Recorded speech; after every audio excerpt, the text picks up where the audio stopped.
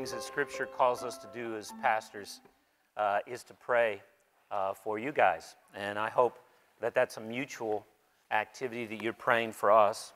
And one of the things that I get to hear, along with other things in the lives of my fellow pastors, is I get to sit and hear them pray for you.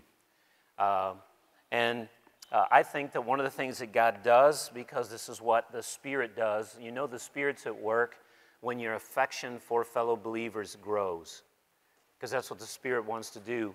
The Spirit is trying to unite us together. He's already put us together, and now He's trying to enable us to go more deeply into the possibilities that our relationship holds for us. And so I always enjoy hearing Pastor Steve pray for you by name, for your kids, for the issues going on in your lives, and just know that we hold you up in that. And so I always appreciate Steve and Emily and his family. So thankful for them and their commitment to Christ, their desire to serve Him. I love them in so many different ways, and many of you who've been around here for a while have seen God take them through a time of severe mercy, a time of real difficulty and pain and suffering. And we have been privileged to walk alongside of them as they've walked through a very dark valley as a family and leaned in on the Lord to trust Him. So very thankful for them, so very thankful for their family, and pray for their kids, and so grateful for them. Well, today I want to talk to you about the practices of the church. And so, let's see here, did I? Oh, here it is. I always forget my little helper here.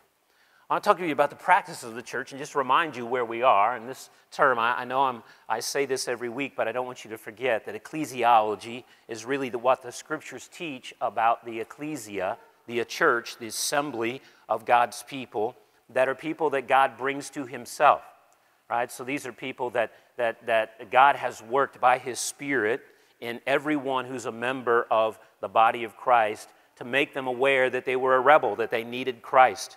And so the Spirit was at work when you heard the good news preached, and the good news was that God, the Creator, right, had conspired together with His Son to come and go after rebels, and Jesus came to the earth to live a sinless life and to go up onto a cross to take onto Himself what we deserve, the punishment for our sin. He took that into ourselves and to Himself, and then He rose from the grave to win for us what we had lost. And when we believe in Him, that good news that He came for us to do that, He changes us and makes us new, and He brings us back under His loving, benevolent rule. He rights us with regards to who we are and what we're called to be. And so we're His people. And He didn't just bring me individually to Him, but He brought me to you together, and you to me. So we're His people. And He's doing this among men and women. He's doing this among black and white people, among people from Asian descent and Slavic descent. He's doing it from all types of people around the world, and He's gathering them together as His people. And He wants to manifest His reality in the way this group of people love Him, serve Him, and love each other. Right?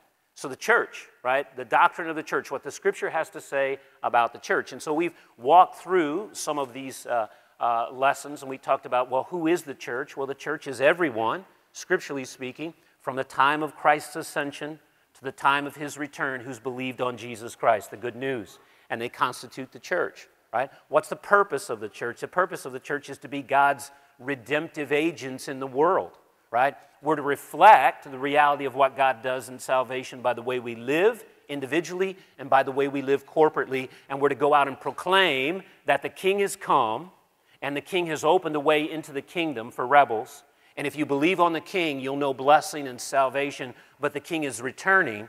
And if you don't turn to the King, there'll be judgment. Right?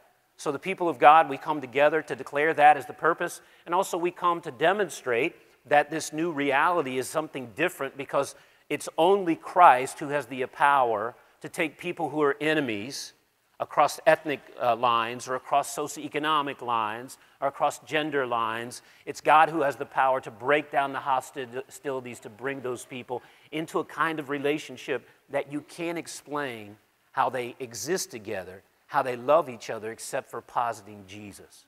Right? John chapter 17. And then we talk about who makes up the church, the members, right? The people who have believed in Christ, who come into the church, and they come into the church through a public ceremony so that the church can affirm their relationship with Christ. and the church publicly commits to their discipleship. And as the member comes in, they commit to use their gifts and to submit to the church as God's given authority, and they come also to contribute to the church and to be accountable for the people who are there. And we're going to dig into a little bit more of that. Then we talked about the leaders. The leaders are responsible to imitate Christ and lead the congregation to imitate Christ, right, through word and through their lives. So that's where we've been. Now I want to talk to you about the practices of the church. What does a church do? Okay? Now, against the backdrop of the kind of way we do church in the West in particular, I'm going to draw on a whole bunch of biblical word pictures or metaphors to try to describe the church. And one of the ways, if you look at the church in the West, in America in particular, right, you think about the city of Xenia, there are dozens, literally dozens of churches. And what often happens is that people come into a town or a region where we are right now, and they look at the churches the way we look at, we won't do this much anymore. Now we have to do it online. We used to walk into a mall and choose between, a number of different stores. Well, I think malls are headed on the way out, it looks like right now. I even heard one of our sister churches is getting ready to take over the Elder Bierman store in Fairfield Commons to hold church on Sunday, since there's no Elder Biermans anymore in that building. So I think it's a good use of the Elder Bierman space myself, but that's not what they intended.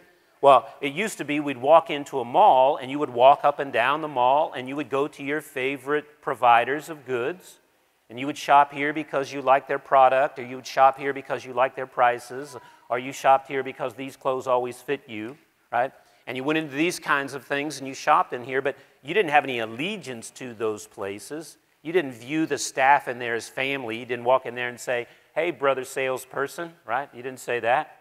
You walked in and you were a customer, and they helped you. And matter of fact, you judged the quality of their service based on how they helped you. You didn't have any responsibilities when you walked in the door. You didn't clean up the floor. You didn't adjust the merchandise on the shelves. You weren't any of that kind of thing like that because you were a customer. And so many people have come to view the church as that's exactly what the church is. It's a religious provider. It provides religious goods. And I want to shop here. I kind of like. Well, I liked it one Sunday. I don't know if every Sunday. I like the person who preaches, or I like the programs that they offer, or I like the facilities, or I like the things that come along with this, the contacts, the people who are here, right? All kinds of jokes about people coming to the church. It's a good place to find a spouse. You come to the church because it's a good place to make good business connections. So it's an important social gathering. So a lot of people have viewed that, and then they come in and shop, and then as soon as this church stops providing the product that they want, then all of a sudden, okay, I'm out the door and I'm going to go next door. As a matter of fact, there's 30 other church providers that are right here in the area, right? So that if you would take among believers, even in our little area, let alone other areas, if you could take, one of those old maps where you would start off with a piece of yarn and a pen, and you'd start off at a manual, and then you would follow that person's path to another church and then put a piece of yarn, and then follow them 3 years later to the next church and a piece of yarn, and follow that, and eventually it'd sort of look like the phone lines. It'd be so confusing, right? Because people have a short life because it's not a family they're committed to. They're not ripping themselves out from a body that they're organically attached to. They're not leaving a family that they belong to. They're just there, and it's a good lecture hall or a good provider, right? So what we're trying to come back to is we're trying to come back to the biblical vision of what a church is. And my basic underlying point of this whole message today is for God to use His picture of the church to reinvigorate our belief in the mechanism, in the institution that He has set up for our growth, our blessing, our protection, and our effectiveness in ministry. And it's a vision of the church where people know one another, they're connected to one another, they're invested in each other, they're accountable for each other. It's not any place where you hang on the edges. It's not any place where you keep yourself disentangled from the lives of the people. It's not some place where you sit on the outside as a spectator and you don't participate. The vision of the church is where everybody's all in, it's all messy, we're all leaning in on Jesus, we're holding each other's brokenness, we're enjoying each other's successes, and daggone it, we're in it, and we're trusting God that to hang in with this group of people, to go after them, that's where life, purpose, meaning, protection is found. Okay? That's a different vision than often what we think of with church. It's even gotten more, a little bit denigrated. or kind of disintegrated in the moment where now that we have so many, especially in the West, where we have an embarrassment of riches, the fact that now I can get almost any preacher on a podcast, I can get almost any service online, I can almost get anything. It's even encouraged other people to think, well, then I can just shop right from home. I can just shop right from home. I can interact with people via media. So the whole call of Hebrews to gather together sounds like, yes, let's all get in front of our computer screens or our phone screens, right, and meet together in the Lord. So I want to talk to you about that. Now, I'm going to use this picture, right? I'm emoji rich today, just so you know. Emoji rich today. I'm going to try to explain these to you. And if you've got notes today, two things I would encourage you to do, okay? The ability to copy this little diagram. It's going to be up here at least twice, but I want to encourage you because I'm going to walk you through this diagram to talk about what the church is. And if you want to draw a circle on your paper and start to put these little things down, I'm going to put words for each one of those emojis, right? There's actually a meaning behind them. I'm not going to leave them oblique there for you to try to figure out about what's going on. But I want to talk to you about the practices of the church. I'm going to come back after we walk through this. I'm going to walk through three important things. We've already talked about membership, but I'm going to briefly address communion, briefly address baptism, and then I'm going to address in more detail the issue of discipline. Okay? So I'm going to talk about those, about what the church does. Okay? What the church does. And as we look through what the church does, you can't come away from the church and say, it's a lecture hall. You can't come away from the church and say, you know, it's just a gathering of casual acquaintances. You can't come away and say, well, it's a place where you find good business contacts, right? There's nothing like that that's a vision of the church, right? It's a place where people are in each other's lives because they believe in Jesus and they love each other deeply and they want to be agents to further what God wants to do in each other's lives, okay? So that's the idea here. Now let me just start here, right at the top. We'll work our way around. And I think, do I have a, I don't know if I have a little thing. Do I have, oh, here we go. I can use a little laser. All right, so I'm going to start right here. I'm going to start right here with membership, okay? So one of the things is that the church is welcoming people in. And I want you to notice here that the people are shaking hands. What they're welcoming people in to is a partnership. Okay? If you want to read about this, you can put down Philippians chapter 1. We're partners together in the gospel. Philippians 1, 3, 4, and 5.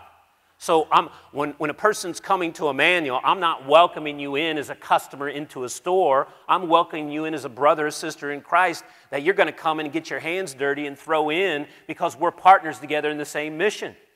So you're coming in and I'm saying, welcome, partner. Not, I'm glad to have you, customer. Let's see if we can please you. Now I'm welcoming you, partner. Come on. We got gifts from the Lord. We've got a call upon our lives, and I'm leaning in on you. You're going to lean on me. We're in it, right? So it's a partnership, right? A partnership is a sharing in common.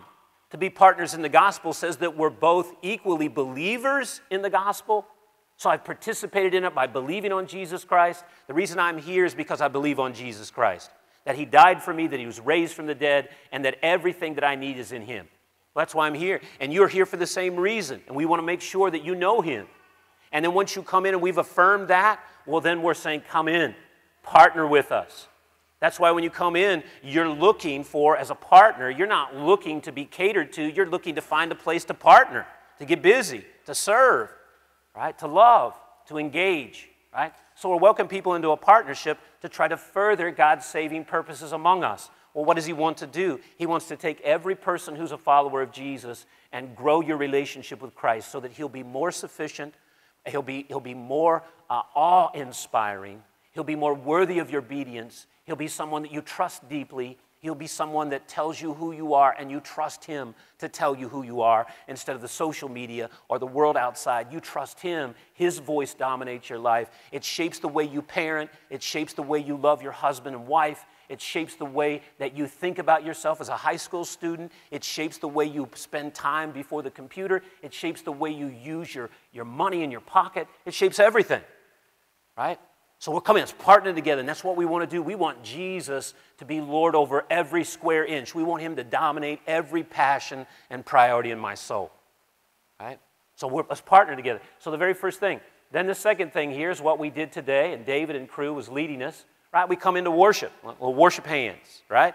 Come into worship. Some of you, your worship hands are down here, right? But worship hands, right? If you have them or wherever you put them, right? We worship to the Lord. And we come into worship. One of the things about praise, right, is what we do is the people of God should be people who regularly take each other to look up. And the reason we look up is we look up to be reminded of who God is so that we can put ourselves in the right place, right? We put Him in the right place so that we can be put in the right place. And one of the biggest things you need every week is to be reminded that your God is big enough to handle the problems that you're carrying in here every week. That your God is big enough to trust Him to follow His path, to be faithful to your marriage. That this God is big enough for you to trust Him to go to school and identify openly with Him. That's that God. He loves you that deeply. He's that powerful. As a matter of fact, He's a God that you can take a deep sigh today because all the really scary things that threaten you, He's taking care of. Now, I don't know where you are, but all the bad things are gone. Okay? So you may be in one of those moments. I was praying with Ron when we came out this morning. We're one of those moments where we don't have in the immediate sense any heavy, hard things hanging over us. We've had those. A darkness in our family, a physical illness, things here. Yesterday we were here crying and weeping together with our sister Kim over the death of her son, Kentrell. Thank God by His grace He rescued Kentrell in the latter part of his life, and he came to believe in Jesus Christ so that we could mourn him with hope yesterday. And God bless Pastor Will, who gave the gospel to about 300 people, 200, 300 people who were here yesterday. And God took us into that. I'm not sitting with my sister Kim today with that same thing over me today. So some of you are there. I'm in one of these moments where an immediate around me, there's not something big hanging over, right? But even in those moments where something difficult is happening, you stand under the umbrella of a God who has rescued you in Christ, that nothing can separate you from His love. And He's taking care of the only thing that really threatens you is to have the God of the universe over against you. Right? He's taking care of that because He has righted us with Him, with the Father, so that now He looks on us and says, there's my son, there's my daughter, you come here. Right? So the idea here, we come to worship. Then, of course, as we're doing here, we're going to talk about, we come to read the Scriptures, right? To hear Jesus' voice, the resurrected Christ speaking to us through His authorized representatives to tell us who we are, what matters, what we're supposed to be up to, how we should live in our relationships, what it actually means to love our neighbor. He actually makes us want to love our neighbor. But we teach His Word, and so everything is centered on that. So wherever you find the people of God together, they're not looking everywhere else to get guidance for their life. You'll find brothers standing alongside of each other saying, let's think about this from God's perspective. What's His heart and mind on this? How should you respond as a husband if you're supposed to love your wife to Christ? If you're supposed to love her as Christ? Are you doing that? I don't care what your unsaved buddies at work are telling you. I don't care what they're telling you. Don't put up with that. You need to kick her to the curb. No, what does Jesus say to you? What has He empowered you to do? Well, here it says in Ephesians 5 that you're supposed to love her the way Christ loves the church. That's what your call is today, with the power of Christ, right? So we go to the Word of God to shape who we are. Then here, this little emoji here, right, is the idea that you should have a sense that people here are loving the people who are here. Right? I'm not here because of a duty. This is what Pastor Steve was talking about. I know I'm coming here. Sometimes I come here because I know it's right for me and my heart's not in it. But I know that ultimately what God wants me to do is to be one who comes here with a sense of anticipation because I love Jesus. Right? We all know doing the right thing in a relationship because we know it's the right thing, even though our heart's not in it. Right? Husbands, wives, parents, okay? Sometimes children. You're doing the right thing because you know it's the right thing to do, but inwardly you're angry with the person, inwardly you're disobedient, inwardly you're this kind of thing, right? Well, okay, good. I'm glad you're not heading the other direction, but no wife wants her husband loving her because it's his duty to do so. Right? There's my duty today. I thought that was your wife. No, that's my duty right there. He's my duty right there. There's my kids. They're my duty today. Well, I mean, that just draws you in affection to people, right, when they say that. So Christ is trying to move us to the point where we're people who love him, and the consequence of loving Jesus is it makes you love other people. Because when you become like him, you love people. And so when you find here, you should find people who are disposed. When Darcy comes in the door, I should be motivated by trying to love her to Jesus. Right? Madison comes in the door, should be to love her to Jesus. Not to use her, not to avoid her, not to do any of those kinds of things. No, my job is to love her to Jesus because I love Christ and Christ makes me love people. Okay? And then the idea of prayer. You should find a group of people who are praying for you here. Right? Now, we've talked about this here, and we instituted maybe a couple years ago. You can, and I really would encourage you if you don't have one, we put out a little booklet where we put people's names in there that are members of the church so that we can pray for one another. And I will just tell you that Ron and I, when we pray by name for people, which we do, we pray for many of you throughout this week, as we pray for you by name, it draws our hearts into your life. It draws our hearts into your life. We pray for your kids. We pray for your spiritual growth. We pray for people to put their feet down on the path of Christ and choose him and not turn back. We pray for you by name. We call out to God on your behalf. Why? Because we love you and we want you to live in a way that honors Christ. Right? There should be people. You don't pray for everybody in every church. Just like in my family, it's my first priority to pray for my family. I'm the dad, and God forgive me if I don't pray for my kids and my wife. That's my responsibility, to hold them up to the Lord. But also, you're my church family. I don't pray for every church the way I pray. I don't know everybody in the other churches the way I know you. And so it encourages me to get to know you. It encourages me to reach out and say how things are going. It encourages me to come and follow up on a prayer request, right? So you guys know that when you put down those prayer requests on Sunday, they come into us as elders, and we pray through those every week. Right? I can list them off to you. We pray through those every week because we need God's help for the challenges that are in front of us. Everything that truly happens in this church that matters is supernatural. For people to grow in Christ is supernatural. People can organize an event and get people in the door. That's not supernatural. But for people to grow in their love of Christ, that's supernatural. For husbands to re-engage in their marriages over against the odds, that's supernatural. For people to turn their lives over to Christ and bow the knee to them, that's supernatural. For people to lay down their anger and to come and apologize and restore a relationship, that's supernatural. For somebody to want to step across socioeconomic boundaries when things are so complicated and they said, I'm just going to plow in here and trust the Lord, that's supernatural. That's not what human beings do, right? And we need help to do that. And then we'll skip the bottom one here about discipline. We'll come back to that. And then also it's a place where we should be a place where people are encouraging one another, right? Where you're affirming each other, where you're coming in. There's a little... You know, we watch a lot of home remake shows, okay? So this one loves home remake shows, and I watch them with her. I enjoy them for the most part, too, even though sometimes I'm wondering what kind of project she is now dreaming up, given what we just watched, right? But we're watching them, and one of these is a little show. This is not an advertisement. It's a couple down in the South who are trying to work in their own little hometown to rehab it, okay? And the guy in the relationship, his name is Ben, is such a genuine, kind, sweethearted man. He just brags on his wife all the time.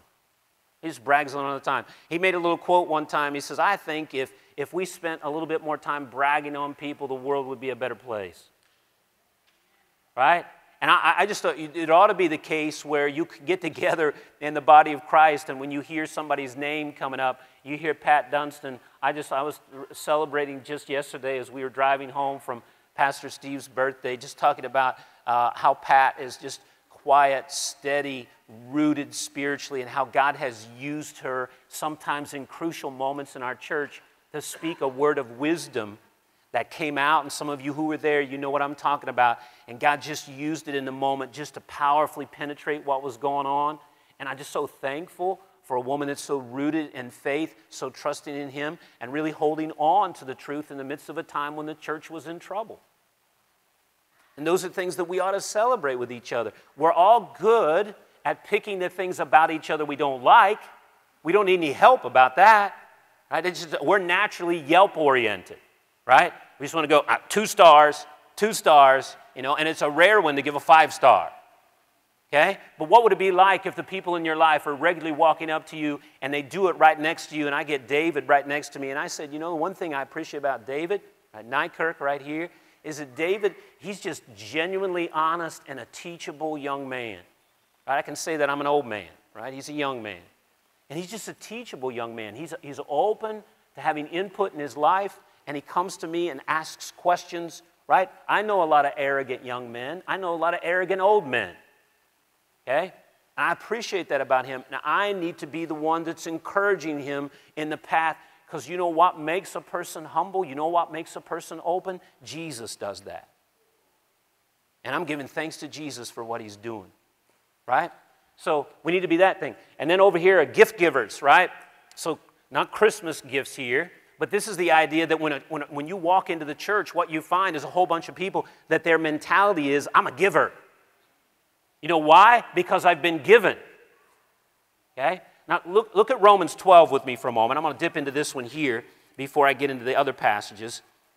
But Romans 12, come to this with me here. And we read this in our membership class this week.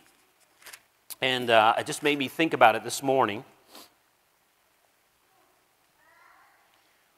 Notice in chapter 12, which is the lifestyle that follows giving your whole life to Christ, a living sacrifice.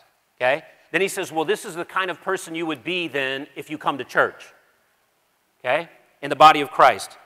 Romans chapter 12 and verse 3. For by the grace given you, I say to every one of you, do not think of yourself more highly than you ought, but rather think of yourself with sober judgment and in accordance with the faith God has distributed to each of you. Now here he's not saying, don't come in and think you're a loser, right? He's not talking about that. He's saying, you need to have a Christ-centered view of who you are. That you're a person who's been rescued, you're a son or daughter of God, and you have been given resources to plow into this body for its benefit. And so you not only need to think rightly about yourself, not that you're a loser, but also that you're not more highly, that you're a person who's growing and on the way. You haven't arrived, so you're humble. You recognize I need to be taught, and it's probably very likely if somebody gets to know me, they're going to have to correct me because there's broken stuff in my life. That's an accurate assessment of yourself. But at the same time, you're over here saying, I've got gifts to give today, and so I'm moving in as a producer, a giver, not a receiver, right, primarily. And so this is what he says. For just as each of us has one body with many members, and these members do not all have the same function, so in Christ we, though many, form one body, and each member belongs to all the others. We have different gifts according to the grace given to us. And then he goes on to say, if you have a gift, use it. If you have a gift, use it. Whatever it is, use it, right? So if you think about here, we're coming in the body of Christ, and it's a giving and receiving's happening all the time. So somebody's giving me exhortation, and I'm receiving it. Somebody's reaching out to help me when I'm low, and I'm taking the hand and letting them pull me up. Somebody's speaking the truth of Scripture to me, and I'm listening to it, right? Sometimes they speak the truth of Scripture to me in the life that they live without necessarily speaking it. Okay? But we're giving to each other. So we're in that kind of thing. And then the one here with the guy with the arrow up here is the idea here is that you should find here, and I want you to put a passage with this one if you're looking for one. Put Philippians chapter 3. Okay, Philippians chapter 3 and verse 17. Philippians 3 and verse 17. Paul says the church ought to be a place where you find models to follow. So in verse 17, join together in following my example, brothers and sisters, and just as you have us as a model, keep your eyes on those who live like we do. Okay? Now, this ought to be the case. And so notice, there's a humility behind this whole thing. When I'm walking in, I'm assuming, right, that God is at work in people's lives, and I'm assuming when I see Chris Robin and get to know him as I watch his life, that God's going to teach me through his life.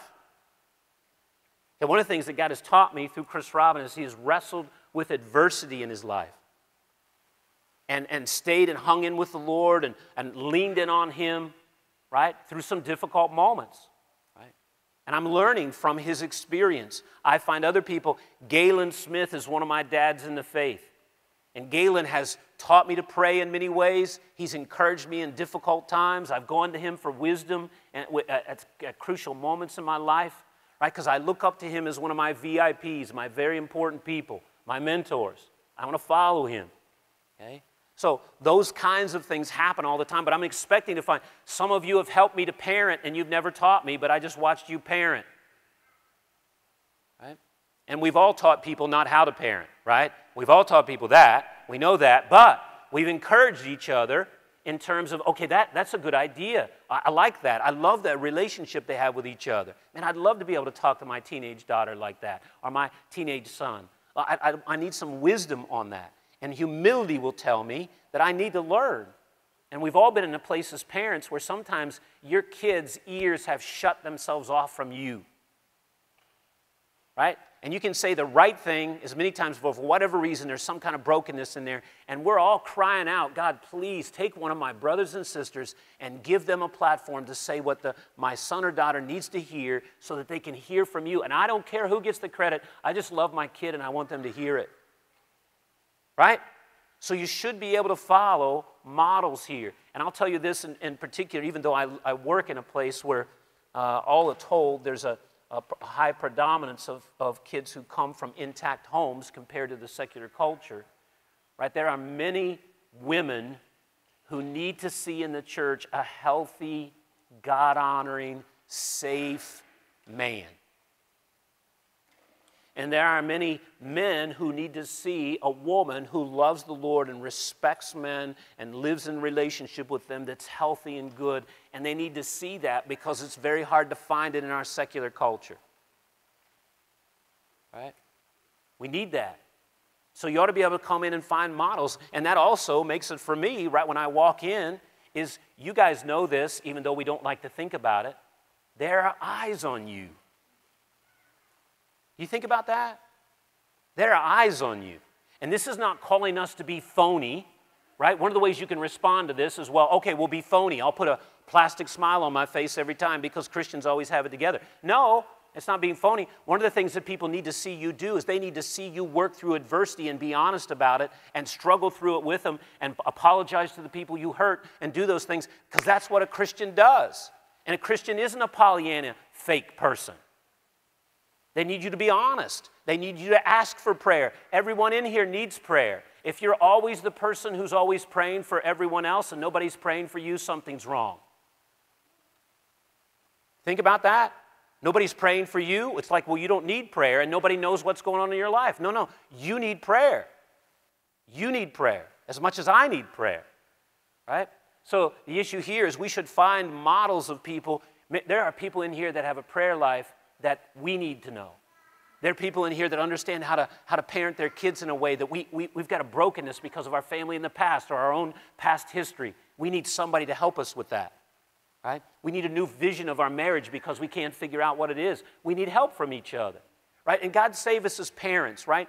We use our kids as the extension of our identity and the extension of our worth, which is horrible because it's not loving to our kids. Right? And so we're protecting our reputation and sometimes keeping our brothers and sisters away from us to speak honestly to us about our kids because we care more about our looks or our reputation than we care about the health of our kids. And so somebody in the nursery can't come to us and tell us about the behavior of our child without us getting mad at our nursery worker.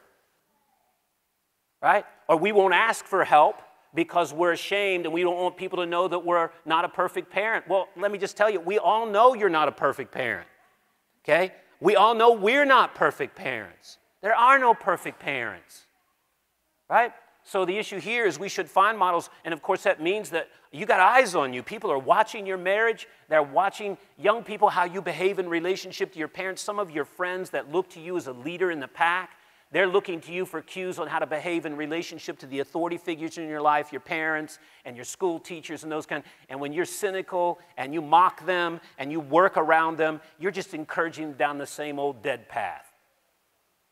Because they got their eyes on you. They're watching you, right? We all know that as parents, our kids watch us, and we tell them only watch the good things, but it never works, right? It never works. Okay. So let's go to this next thing here. Real quick comments about these, and then we'll land on one for 5 minutes. Okay, communion. Okay? When we come together, we teach on this every month. This is the reason why I'm not belaboring it here. But here, in obedience to Christ, believers regularly celebrate the new covenant blessings. Now, if you want to look at the new covenant blessings, it's the promise. Jesus says, this is the new covenant in my blood. The new covenant blessings are that God cleanses and forgives those who believe in Jesus.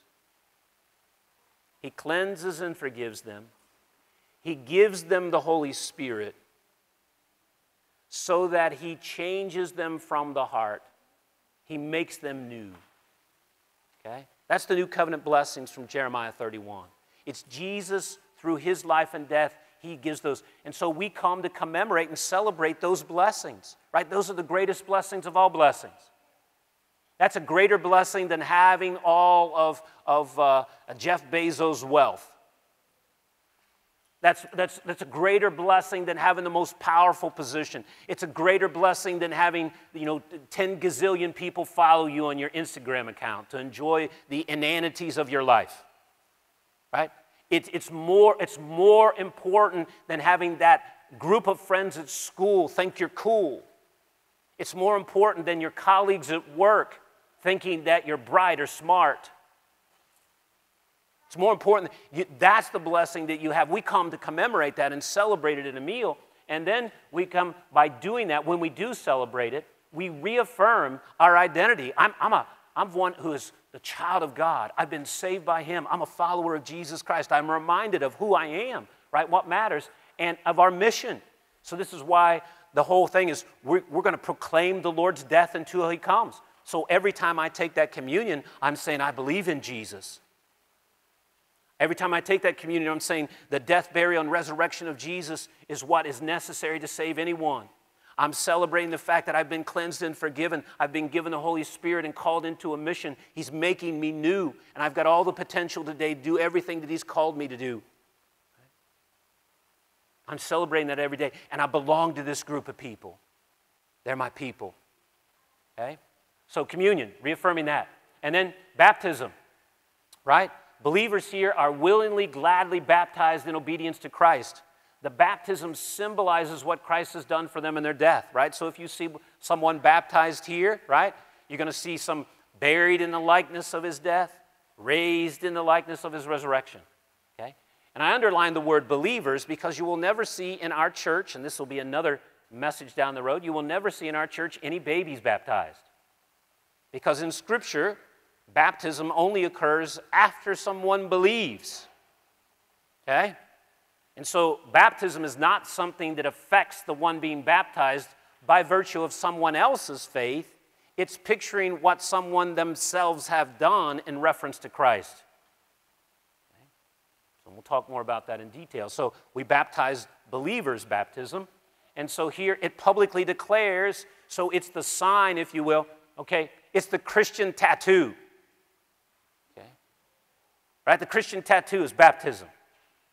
It's the public sign of your identity with Christ. And you're showing that by identifying the fact you get a benefit from His death, so you go down into the water in the death, and everything that Jesus did when He died, He took your sin on Him. He satisfied the curse that was rightfully yours. You get in the benefit of that He satisfied that and removed that from you, and then you come up out of the water to celebrate the fact that you've been made a new creation. Okay? I identify with Him. Right? And so Jesus said, wherever you go, one of the marks of my disciples is you will baptize them in the name of the Father, the Son, the Holy Spirit. Why do we baptize? In obedience to Christ, to publicly declare the reality of what has happened to us when we believed on Him. Okay? Now, last thing here. Okay? A people that discipline each other out of love. Okay? I'm going to read you 3 passages. And I want to draw some points together on this one. This one, if you haven't squirmed yet this morning, will make you squirm. Okay? One of the things, and again, doing the right thing, okay, all the old people in here, me included, doing the right thing, you know that the right thing is not the easy thing often. Okay? We all know that. Doing the right thing is not the easy thing. And so what Jesus calls us is this kind of love that he wants us to have from one another, that if Matt sees me losing my mind, walking away from my identity in Christ, that Matt loves me enough that he's willing to go past the awkwardness, the uncomfortableness, to go after me and say, Greg, I love you too much to let you walk off from Jesus. He can't let me drift off. He can't close his eyes to it. He can't harden his heart and then kick me out the door. No, he's got to go after me. So here's passages. Brothers and sisters, if someone is caught in a sin, you who live by the Spirit should restore the person gently, watching out for yourself. Right? So those who live in the Spirit are basically those who are walking in faithful relationship with the Lord. They're not a spiritual SWAT team, right? We've got where's the spiritual people over here? Oh, there, it's the SWAT team right over here. Somebody's in trouble, we call up the SWAT team and they go over, right?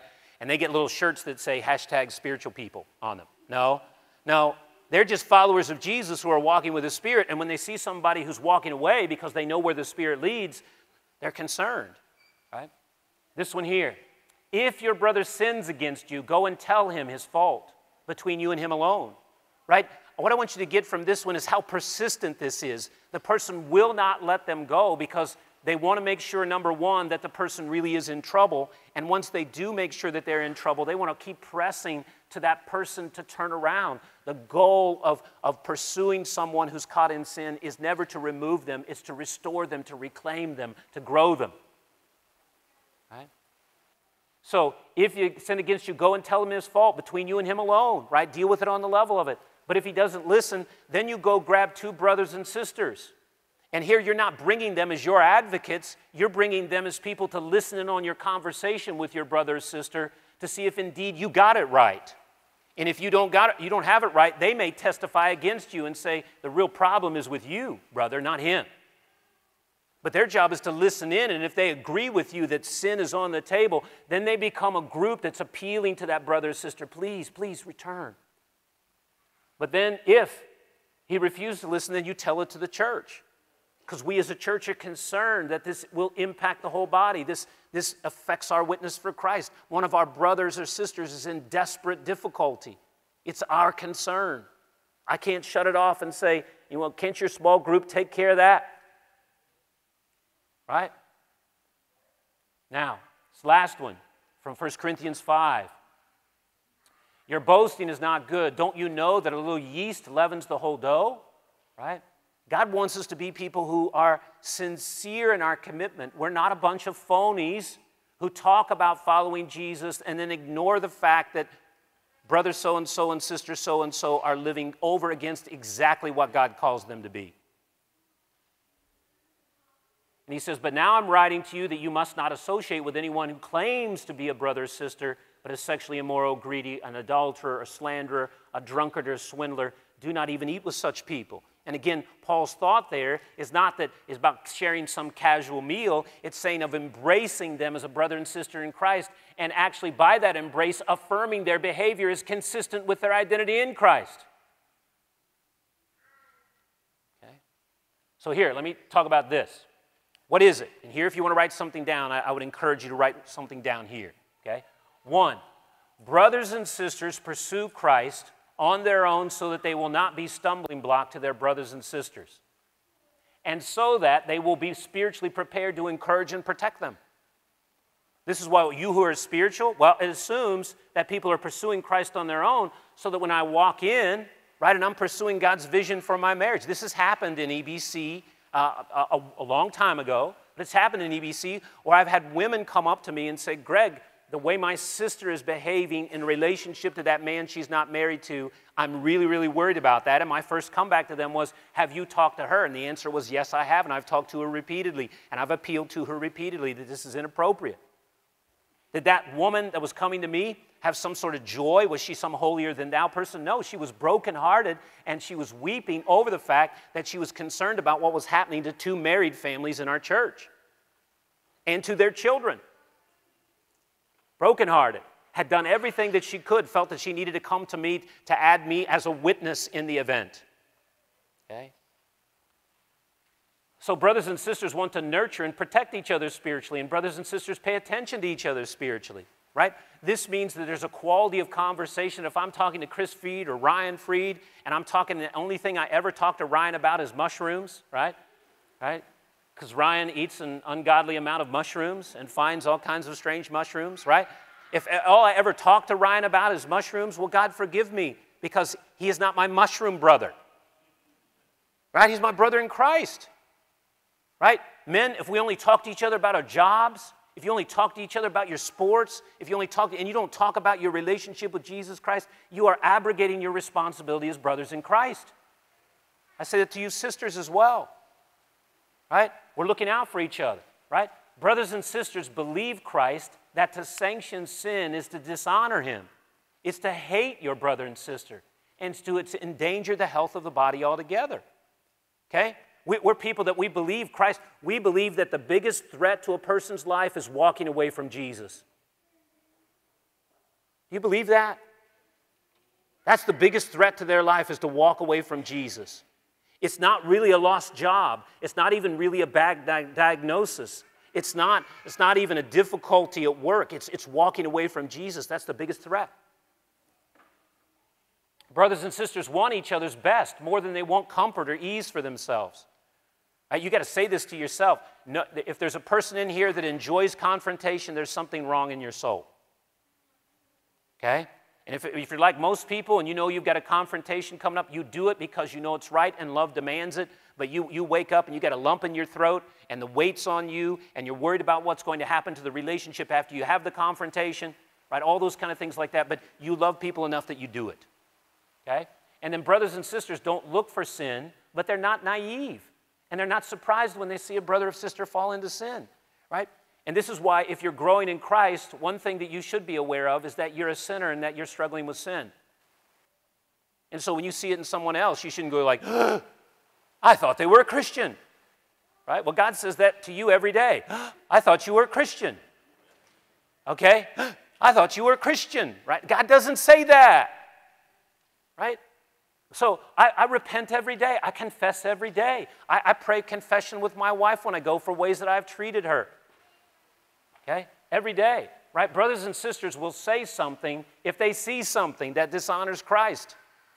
You'll say something. Right? And this is where one of our things is we like to be the, did you see that? No, I didn't see that. Right? Because I don't want responsibility for that.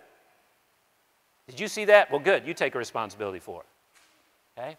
And then brothers and sisters are always motivated by love so that they confront for the purposes of growth and restoration. It's never about trying to get rid of someone. It's never trying to punish someone. It's never trying to assert that you're better than them. In the Christian life, every time you talk to someone, it should be true of you that you're so aware of the grace of God that you're leaning in on Him to give you the strength to do it because you know, but for the grace of God, there go me. Okay? I don't come to you, if I ever come to a brother or sister or my wife or my kids, I never come to them as someone who's not known sin. I never come to them as someone who doesn't understand giving rein to my evil desires. I know a person, I know that from the inside out. And I come to them out of fear and longing, and they can turn right back on me and say, well, who are you to say that? And my response to them is going to say, you're exactly right. I'm broken. I've got all kinds of things, right? But if all of us had to be cleaned up perfectly to speak to each other, we'd never speak. We wouldn't do it. So we're all broken people helping each other. And then brothers and sisters are in it for the long haul. In Galatians 6, you restore such a one. There's a naivete sometimes that we have. There are in this room and in our lives addictions that there is no quick fix for. And some of you will get impatient because you don't deal with what the other person deals with. You're going to say, I thought we talked about that. Right? How many parents have said that to your kids? I thought we talked about that. I thought we went over that before. I thought we told you to pick this up. And why is it it's always laying here? I thought we talked about that. I thought we said, how many husbands and wives have been saying, how many times have I told him? Right? Like since from the moment we were married. Okay? All those kind of, and if you don't think that deep change is going to take time, then you don't understand your own brokenness. Right? And so we get frustrated. I tried that once, that's it. No. It's in the long haul. And then finally, brothers and sisters are willing to follow Christ only and all the way if love demands that they part from one living in open, unrepentant sin. Okay? I put that there because anytime that happens, as a church, my heart is broken deeply. There are people that I weep over on a regular basis because I yearn for them to return to Jesus. No joy, no triumphalism. That's just not how love behaves. Okay? Now I want to end today, and I want to do a classic pastor move here, right? One of the old classic things was to end with a little bit of poetry. Okay? So I've not got poetry, but I have a song, and I just think my goal is to try to impress you with God's vision for His people. Okay? And this song is one of the richest portrayals of God's vision for His church. So let me just share this with you here. Okay? It's my thing here. Now, you know this song, The Church is One Foundation? The church's one foundation is Jesus Christ, her Lord. She is His new creation by water and by word. From heaven He came and sought her to be His holy bride.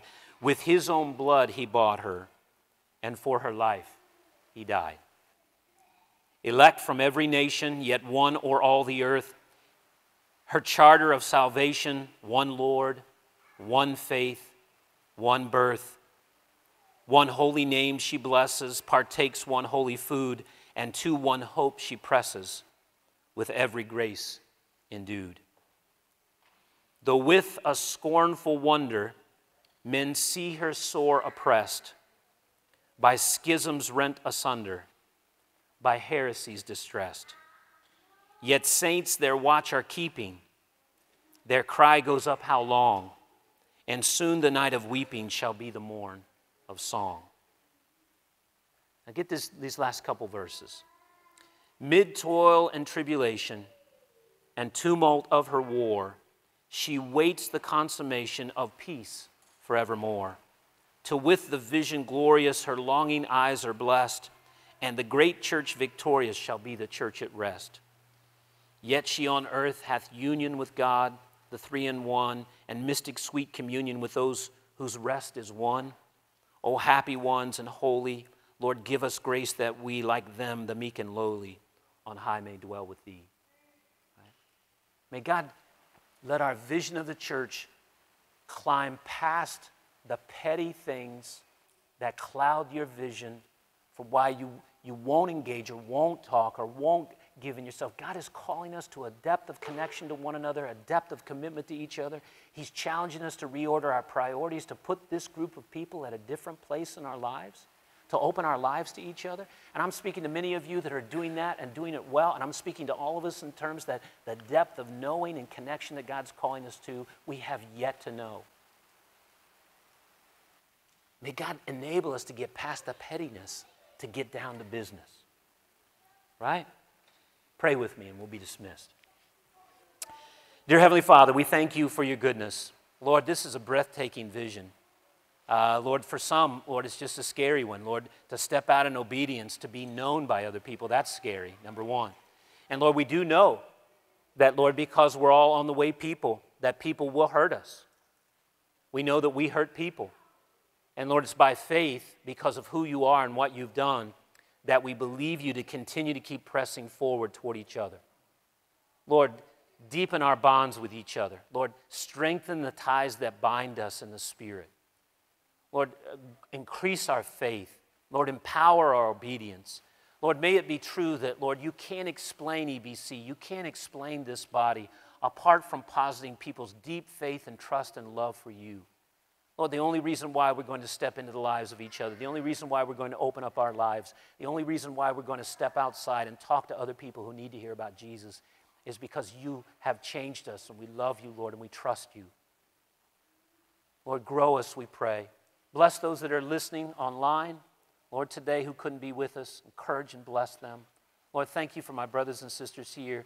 Lord, we cry out You to get together. Lord, please provide for us, protect us. Lord, teach us. We pray in the name of Christ. Amen. Amen. Well, thanks everyone for coming today. Have a great day.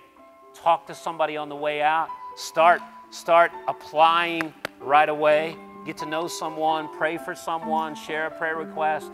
Get engaged today. God bless you. Have a great day.